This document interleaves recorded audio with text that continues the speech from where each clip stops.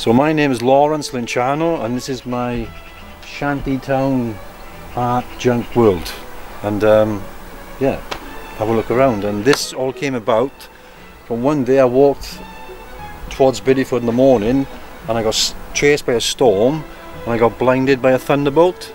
I know it sounds a bit crazy, but trust me, I know my stuff. I've done some research, and that's it basically. And since then I've been creating all this crazy stuff and writing poetry like a demon and all things arty. And that's it really. Okay, I've been doing this art since 2009, and this stuff you see now is what I've done in lockdown. You know, because why, if you're in lockdown, there's no need to kind of close your mind down. So that's what I've been doing, kind of keeping busy and going with the flow. Thank you. Right, this is Radio Gaga. It's concrete mould, which I just filled with sand and cement. She got spark plugs for nipples, radio for her head obviously, and there's a solar light on the top and antenna in the night. She sparkles, lovely. That one is like a murder maid. She's a bit crippled, as you can see. She got crutches for a tail and a fin, and she got, I'm sorry to say, she got shot in the tit, but there you are.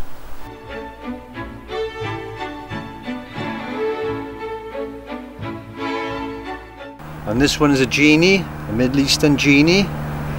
I thought of that after a few glasses of gin, because gin is genie.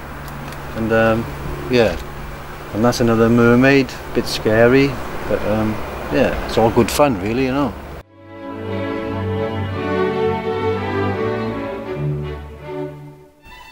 Right, this one here was a blackbird I found in a hedgerow. He must have flown into it and got stuck and then died, so it's kind of mummified. But it had his feet cut off by a hedge trimmer. So whether that happened when it was in the hedge or not, I don't know. But then I had some pheasant claws, so I transplanted some pheasant claws into it, so it's got like big front of feet now.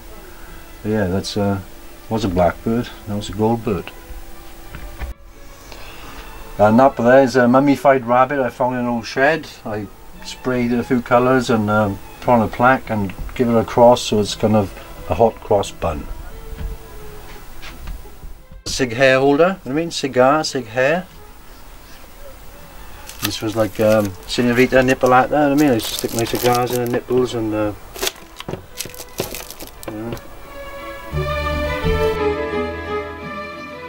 Okay, this is a poem called No Cease, No Cios. It means knowledge of knowledge. And it happened back in 2009 on a cold winter's morning, and it goes like this.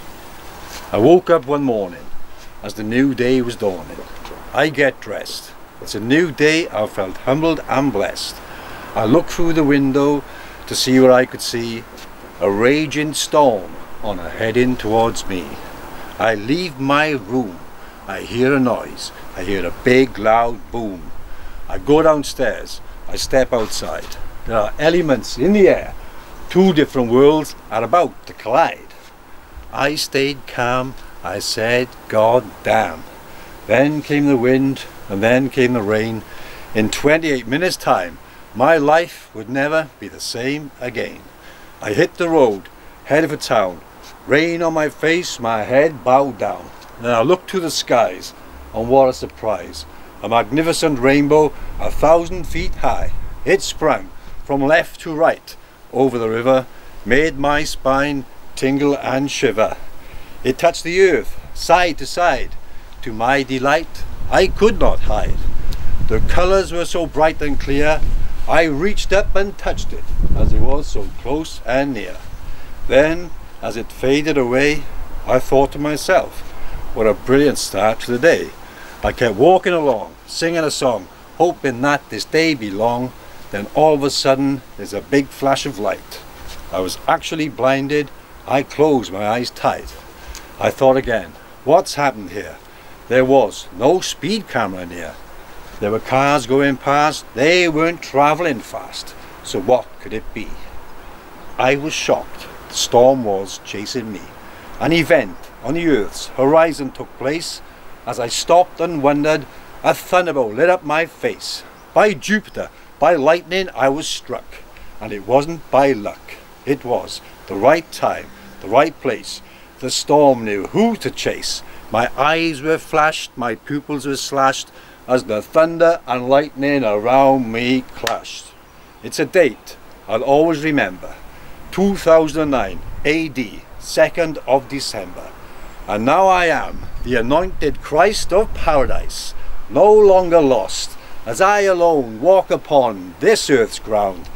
By the gods of ancient Rome I have been blessed and found. My journey to the afterlife has been signed and sealed.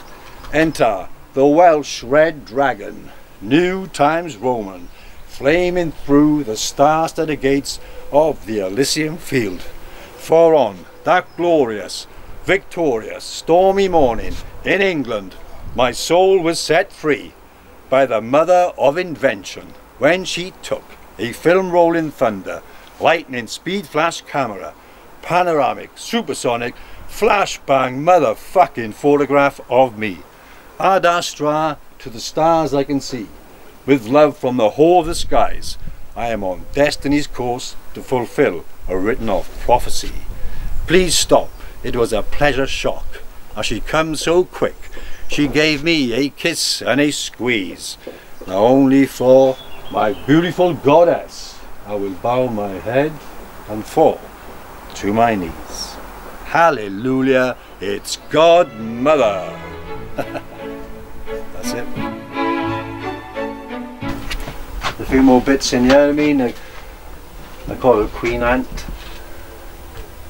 leader and mother of the psychedelic ant people. That's a hair with a sledgehammer. It's like a sword swinging genie.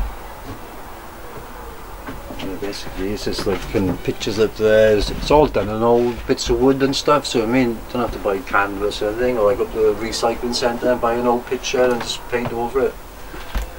And yeah, it's all kind of random junk. This one then? This one is just a mask, but I filled with expanding foam onto a bird cage, then put a drain pipe through its backwards head, and then wired it up, a bit of scaffolding board, and I got myself a genie. Genius, don't you think? Okay, so if anyone's interested and you like what you see, and well, some things are for sale, so like I said, if you want to come have a look, get in touch, and the number is 075 0321 0879. Says the genie. Thank you.